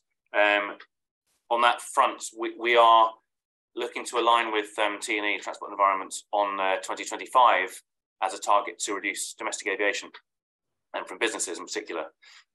So, I mean, I personally would agree that we do need to pull further forward than 2050 as a target date from the point of view of net zero. So domestic aviation is a big one.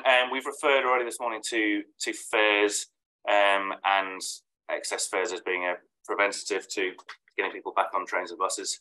That's a campaign we have, Fair Fares campaign. It's an ongoing campaign, and we're keeping the pressure up on that. As Stephen, you talked about the cliff edge and peak as well. That's something that we want to get beyond, because I think the peak cliff edge is a 1993 thing, isn't it? It's an early days privatisation thing, and we really want to campaign as much as we can to get beyond the cliff edge.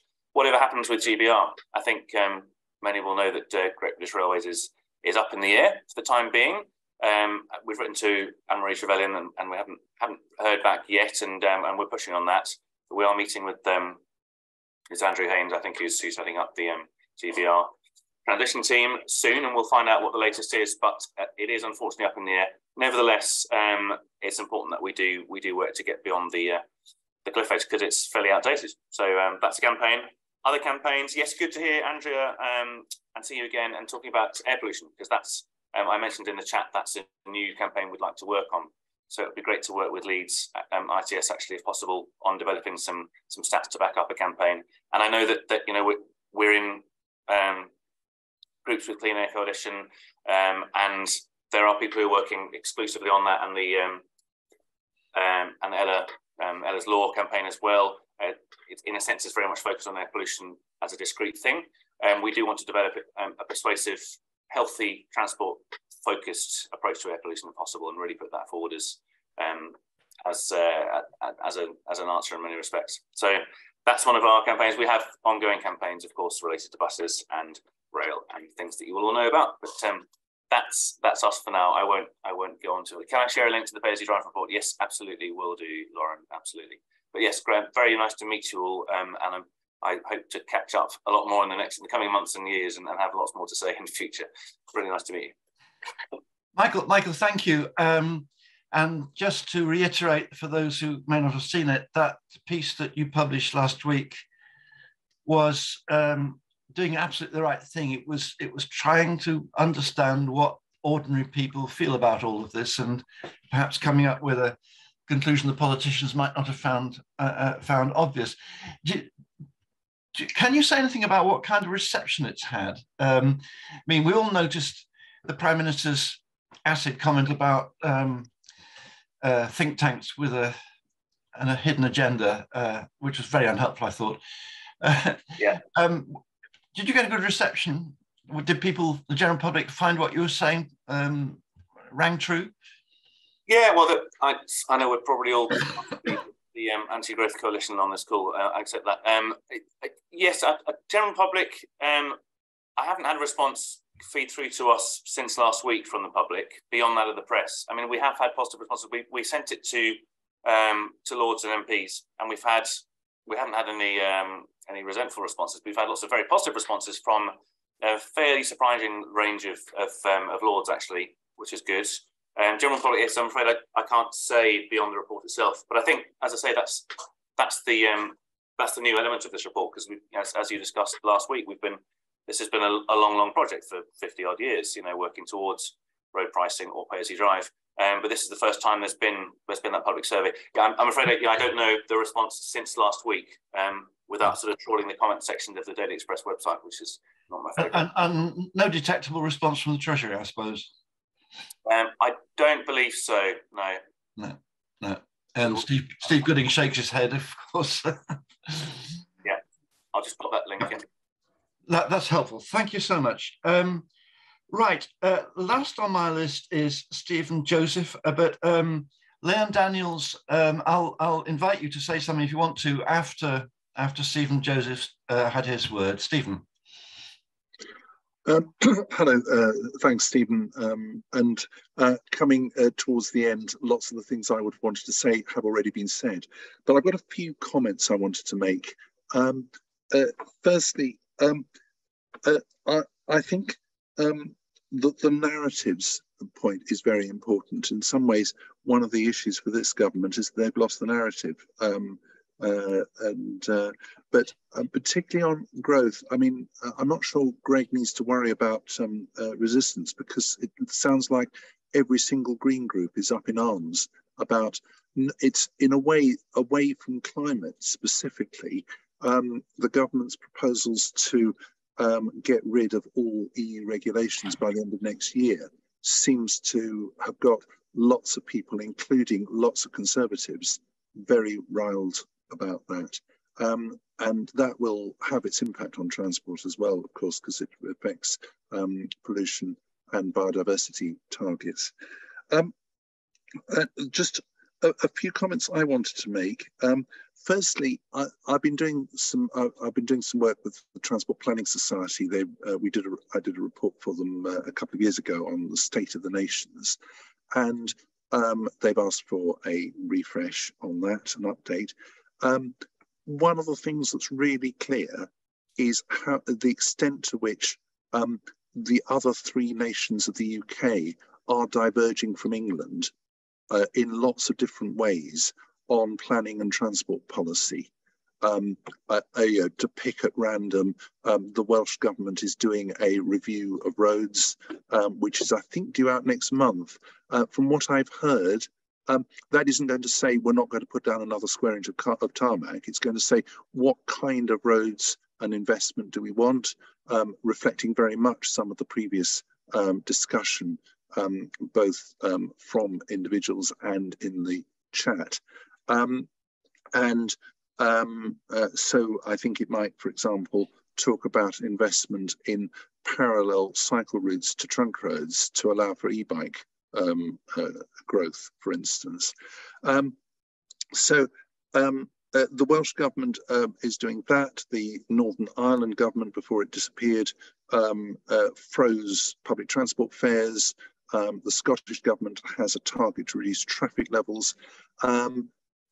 These are, there's a range of things. And then you go into even English local authorities, where Greg will know Leeds has a target of moving to net zero in transport much earlier, and that's not alone. One of the things I've noticed is that this isn't just a city thing. I spent some time in Cornwall the other week. They're doing an experiment on reduced fares.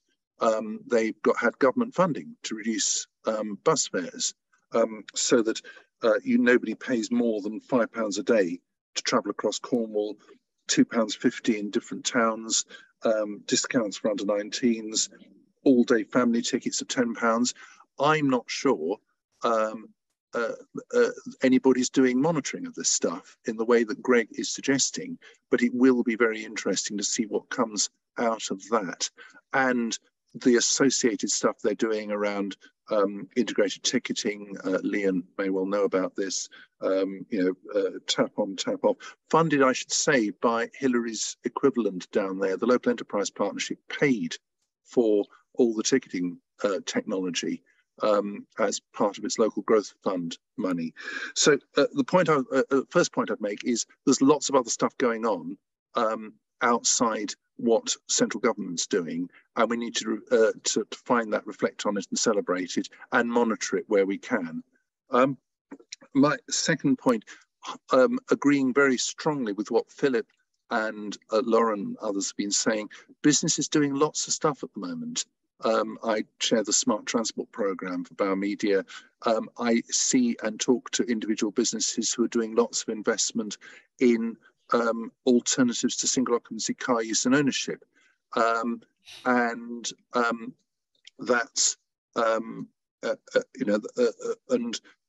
There is lots going on there. And buried in the Transport Decarbonisation Plan is the idea of Commute Zero, a Commute Zero initiative, and raising average vehicle occupancy. If that means anything at all, there's a dweeby but really important thing that needs to happen to national highways, which is that it should measure throughput by people rather than vehicles. At the moment, a coach has, well, actually, it's probably regarded as a disincentive, as a bad thing to have because it takes up lots more room than a car. But certainly, a vehicle that has one person in it has no more status than a vehicle with 4 people in it. But actually doing something about measuring throughput, that's not that would have big carbon implications, but it would also actually improve the efficiency of the road network in old-fashioned terms. So I think there's a story there that there was going to be, I think, some work on sharing vehicles and so on before the new ministers came in. I don't know if it'll stay, but that's going to be really important. One of the things we hear in talking to people like, say, Enterprise Cars and LiveShare on this, that gets in the way, is benefit in kind rules. If you transfer a car from a company car to a pool car scheme, it automatically attracts benefit in kind taxation because it's seen as something that could be used for private benefit. So there are minor things like that that will make a difference, that will make a big difference to the Scope 3 achievements and targets. That's one of the questions we've been set. So, Stephen, just in interest of time, yeah, can you wind up? That's where I was going to stop. I'm basically 2 things. Local and devolved authorities are doing lots of really interesting stuff, and we need to celebrate and monitor that. And secondly, businesses are doing interesting things, but there are things that government and government agencies could do to support them and make things happen. Thank you so much. 10 seconds from Philip and 10 seconds from Steve Gooding before I go on to Liam Daniels. Yeah, just to say, Stephen, I think your point about local initiatives is brilliantly well made. The biggest challenge we have at the moment is introducing central government to some of these initiatives, because I've lost count of the number of times talking to DFT, OLEV, Scottish Transport, where they say something can't be done. And then you can use an illustration, whether it's Cornwall, West Midlands, Leeds or whatever, where it is patently being done and done successfully. But there seems to be very little central DNA that's really picking up on this stuff. And perhaps initiatives like this morning's initiative might be a way of just making sure that they're in touch with those initiatives, those place-based initiatives. Thank you. Leon. Well, you'll notice I very cunningly organised myself to get the last word. So thank you, Stephen, for that. I just really wanted to end. I've got the last word. Sorry. I just want to end this part of the session really being really very pessimistic, which is I am deeply concerned about where we now go on government policy. We have a new government. We've got economic turmoil. I think this is the biggest opportunity as far as zero carbon is concerned to talk more and do less. And I think the government is in that place. If it wasn't discussed in the hustings, it's not going to be done. So it's really clear we're not going to get a transport bill, which will make forming Great British Railways quite difficult. And all this talk and slow progress is compounded by the fact the public now knows the government has got infinite resources to do anything it wants to do. It can pay 80% of people's wages for 2 years. It can find money for energy caps, and therefore, government, if you want us to go zero carbon, you will have to pay us to do it. And then just add on to that the desperation to regain popularity, where we are with devolution, multiple crises, and all the rest of it. And I just think the government is going to talk a really good story. And the other half of the people that were mentioned earlier who wouldn't vote for road pricing, I think everybody who is keen for the progress on zero emission to be as slow as possible will welcome it. I just observe finally, even though there was legislation, smoking in public and wearing seatbelts didn't actually become normal until it became a social issue.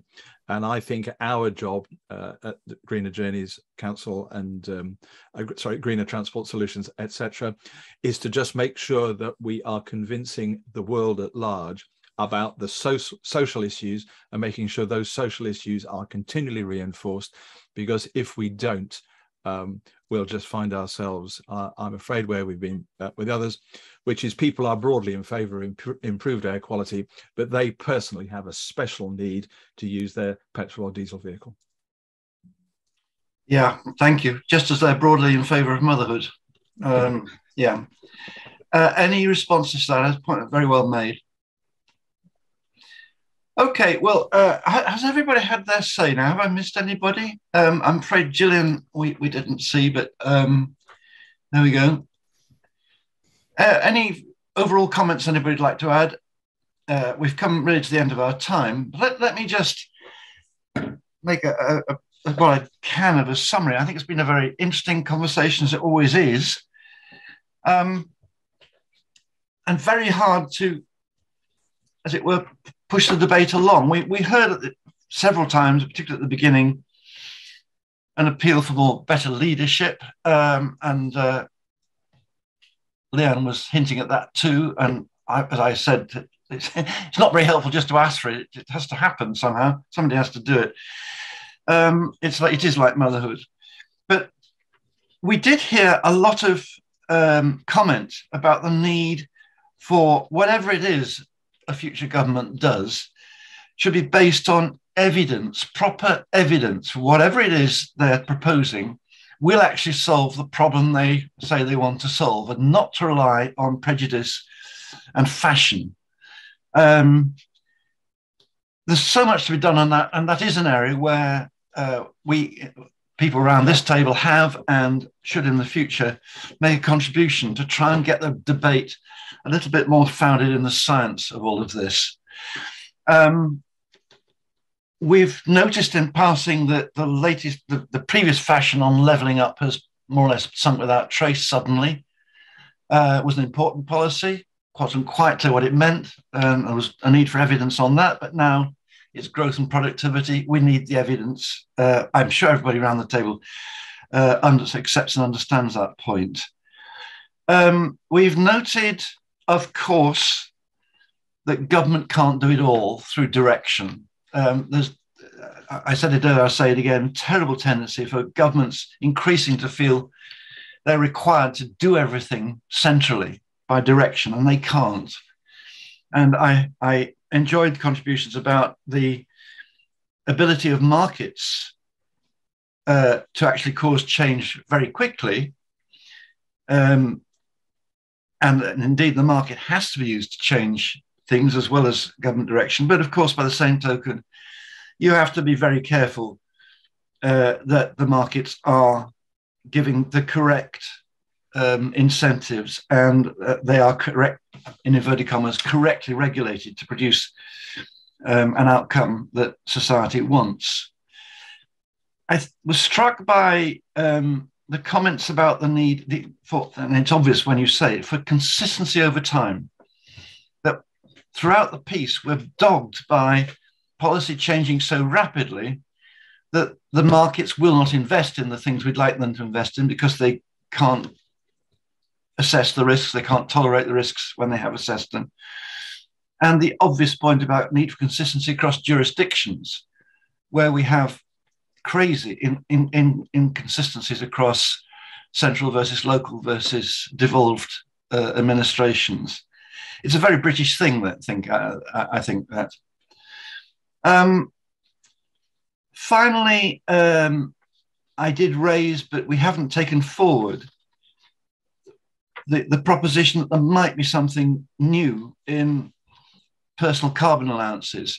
If governments can't bear the idea that prices and taxes are going to guide what people do, then we're left with the notion that we'll have to, if we want to do something about carbon, we'll have to ration it in some way and give people an allocation of carbon, and then perhaps allow them to trade it, but one way or the other, people have to consume less carbon if there's going to be less carbon emitted. And if we can't do it through the market, maybe we should look carefully at those kinds of alternatives. So those are my takes from the discussion. Anything anybody wants to add? Or Claire, do you want to wind up for us? Thank you, Stephen. Actually, I really would just want to thank everyone. I mean, completely brilliant discussion. Thank you for your brilliant sharing, as ever, Stephen. We're going to have, obviously, in the usual way, we will go away, we will reflect, we will listen back. You know, this will be made available, but we will take on board what has been discussed today. Stephen, you made at the start, I think you said it somewhere near the start, you summed it up beautifully. There's the world as it is and the world as we want it to be, and they're not the same. And the message that I would like to end with really is that net zero has got to be our North Star. Whether we like it or not, the clock's ticking. The costs of inaction will greatly outweigh the costs of taking timely action. And then we look at a third of Pakistan was underwater. What is that going to cost? Look at last week, Hurricane Ian, one of the worst natural disasters in the US. These disasters are going to be happening with increasing ferocity and frequency. That's the backdrop. It's going to get louder and louder. So whatever politicians like to say, this is happening.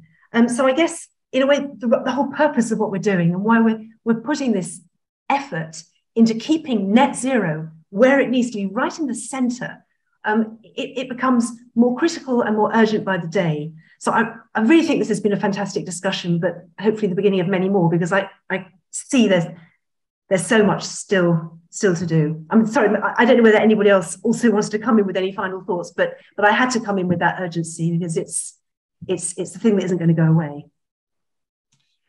Good. Well, thank you, everybody. This is the moment where it would be very nice to have a sandwich and a coffee and a chat, or even a beer, but we can't. Well, we have the beer, but not together.